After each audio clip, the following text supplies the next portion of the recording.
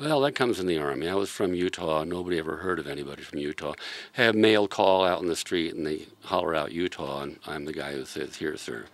So the name, 60, it's like calling somebody Tex if they're from Texas, or calling them Louise if they're from Louisiana, maybe, I don't know.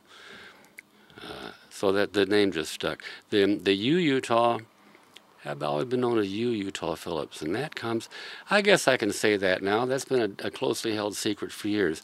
When I was in Utah there, first learning the kind of music I love, my favorite singer was T. Texas Tyler. So my friend Norman Ritchie, the traveling teenage sage, started calling me Utah Phillips. There you go. So we're here with Utah Phillips, and wars have defined so much. History books define times by war, but resistance is also there, and that's what often goes unchronicled, except with people like you, who have been chronicling the resistance movements for a long time. And I was wondering if you could talk about some of the people who you feel have made important differences in activism, in resisting the wars.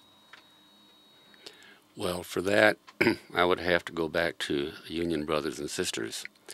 I would have to go back to the Espionage Act in the First World War.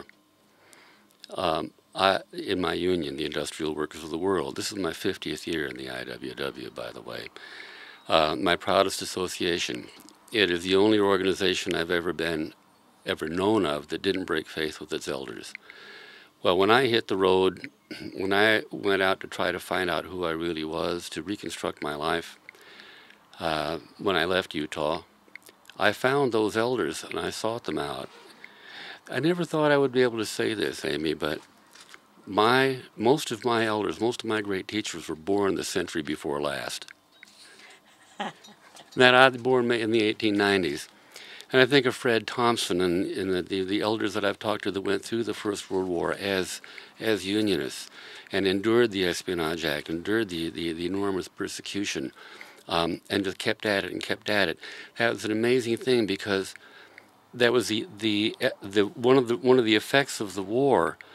And the same thing happened in the Second World War, was to use that super patriotism and to use the enhanced governmental powers to break the back of the labor movement, especially the radical labor movement, the I.W.W. And pretty damn well, near succeeded.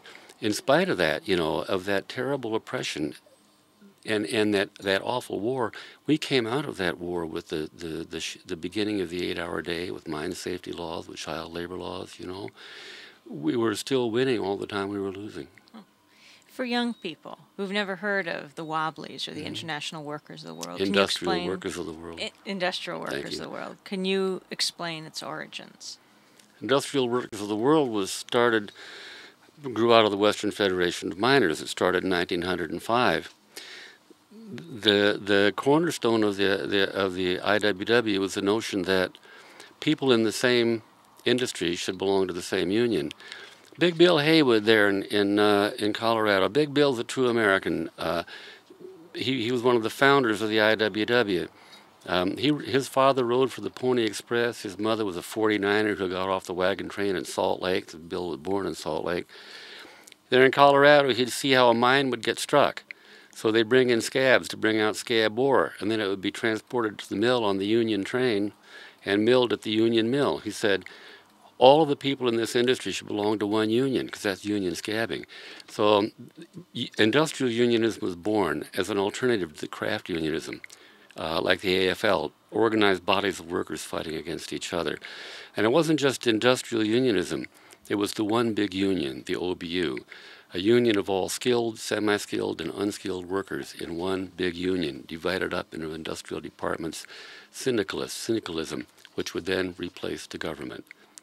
The means of production in the hands of the producers, produce for use instead of profit, create abundance for workers and nothing for parasites.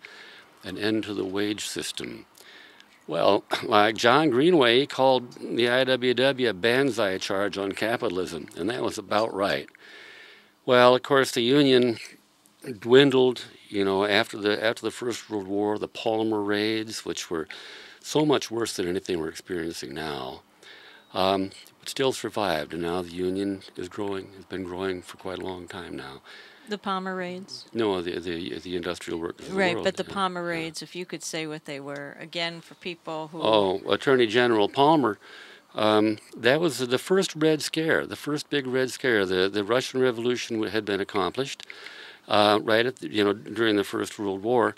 So the first big Red Scare happened when Attorney General Palmer caused thousands of unionists to be jailed and many immigrant workers to be deported without any kind of due process.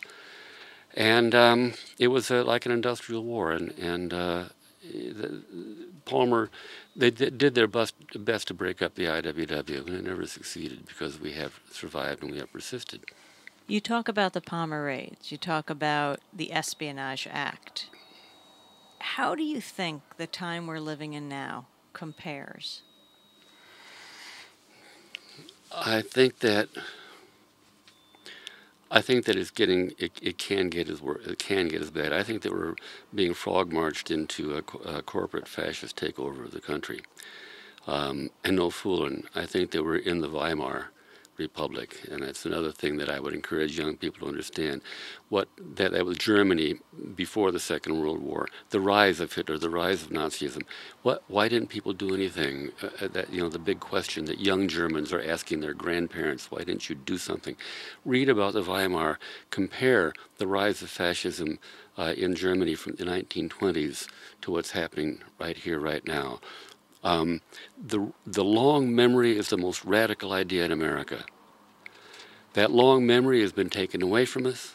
Listen, you young people, I'm talking to you, that long memory has been taken away from you. You haven't gotten it in your schools. You're not getting it on your television. You're not getting it anywhere. You're being leapfrogged from one crisis to the next. You can't remember what happened last week because you're locked into this week's crisis. No. Turn that off, walk away from that, walk out your front door, go find your elders, go find your true elders, go find your people that lived that life, who knew that life, and who know that history, and get your hands down into that deep, rich stream of our people's history. We divided our culture up into a market for youngers, a market for young adults, a market for young marrieds, a market for older people. It's not that way. And mass media have contributed that by taking the great movements that we've been through and trivializing important events. No, our people's history is like one long river. It flows down from way over there, and everything that those people did and everything they lived flows down to me, and I can reach down and take out what I need if I have the courage to go out and ask questions. That huge river, that it's like tributaries that flow down into the polluted river and purify it.